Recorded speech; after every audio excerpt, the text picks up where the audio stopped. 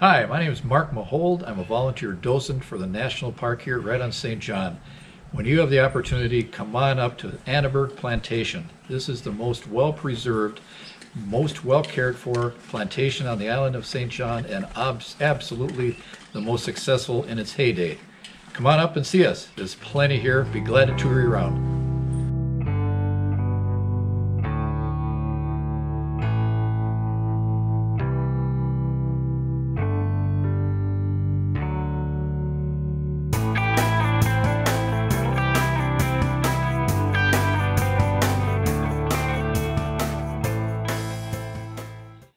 Everything you see here, with the exception of that bakehouse, is pretty much a snapshot of 1798 to 1860. However, it's all built from 1798 to about 1804. That would have been taken the longest to build the windmill. 5 feet at the base, 5 to 4, 75 feet tall. And then, of course, the structure's on top, which was the windmill. That's what did the crushing of the sugar cane stalks when they were, after they were cut, were being planted on terraced up there. 550 acres was terraced all the way there, and then another terraced 100 acres on both sides for support crops for animals predominantly, some for people.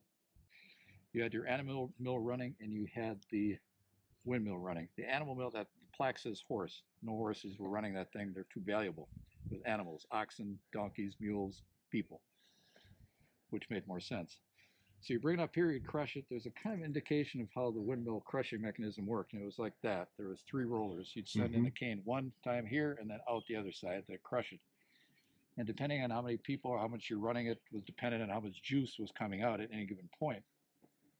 And it would come out in on a trough from a reservoir right there on that smaller arch. So that arch then will open to a trough which ran all the way to the factory over there to the right outside of the entry door. You can't quite see it from here. And we lead lined those troughs too because we thought that was a good idea. You know, we were dead at 50 anyway, so who cared? You know, it didn't matter. It probably gave some flavor. Who knows? The bakehouse was that's original. That, not the bakehouse, but a baking oven. Because by law you had to feed the workforce, which was 662 enslaved people, once a day by law. But every plantation, any place, is always, the cruelty level is always determined by the overseers operating it and the plantation owner. The plantation owner of this place, guy, was incredibly wealthy. He was a slave trader himself, so where he made the majority of his money. He made money in other nefarious means also, naturally, but this was the time frame. This is what was happening. His house is actually built up there. See that tall tree?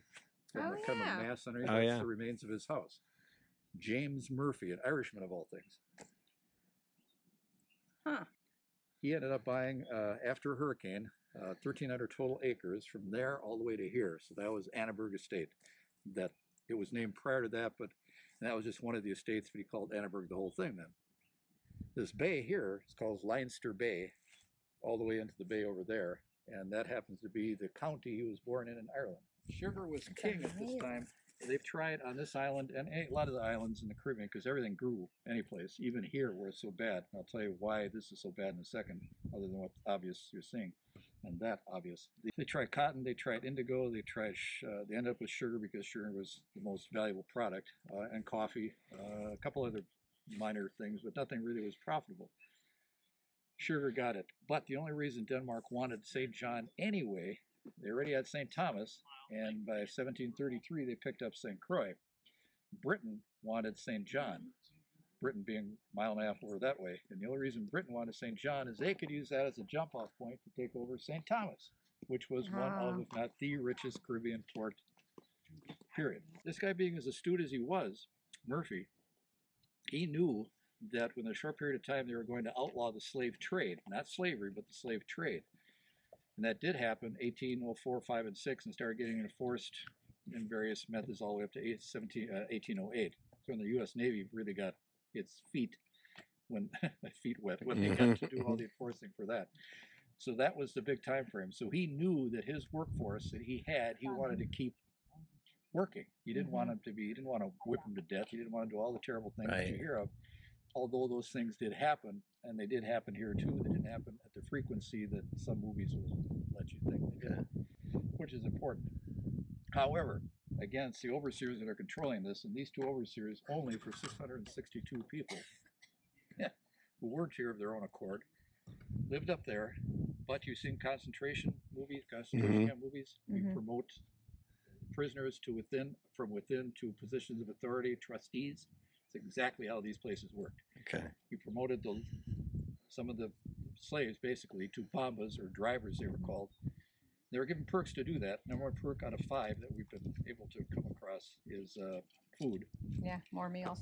Right, which is, you want to eat to survive. The least popular was money, oddly enough, but not oddly enough, because what do you do with it? You could buy your freedom, but if you're at the top of the food chain, technically as being a head bamba, what are you going to do? You Right. Start a .com or a dime store. One of the few luxury things or designs, and this is all designed by an architect from Denmark, the whole place, except again for that bakehouse up there.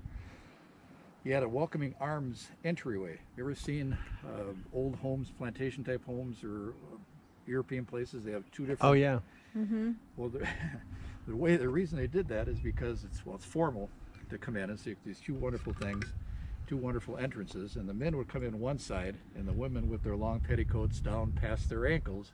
This is the important part, would come up the other side. And they did that so not only the petticoats and the other sides, you couldn't see their ankles. The men couldn't see the ankles from this side, because that got us kind of going. On most windmills, if there were at least 2 stories, and most of them would have been, the undercarriage was great for storage, great for anything, great for a fireplace, which they had on the top also, because you had to clean the rollers so the juice wouldn't spoil, of course. And underneath they could make more bread when they had to, if they had larger groups going to some area doing some job at one point. But unfortunately, those were also the attitude adjustment areas too. These weren't going well with the particular worker, and if that didn't suffice to get the attention necessary, there is ironically a dungeon over there. The ironic part is that it's underneath the infirmary. See the coral?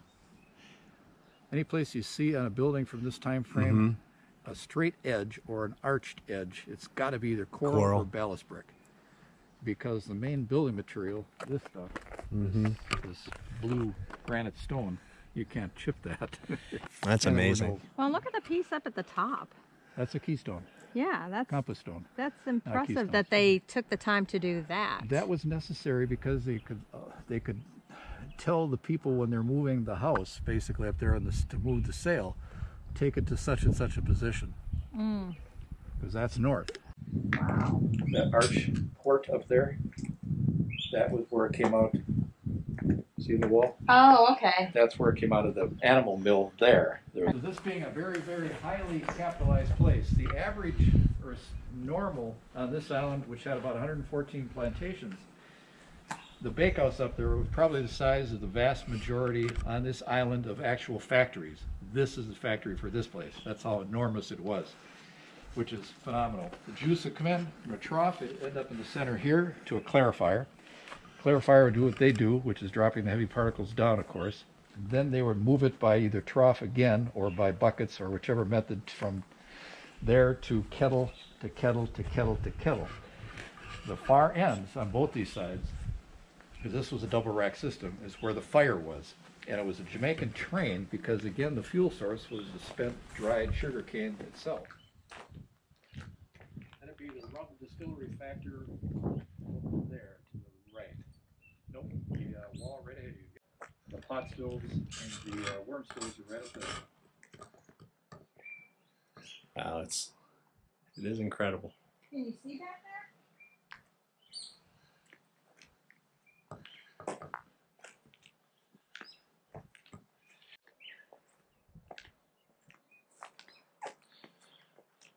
Wow. That's incredible.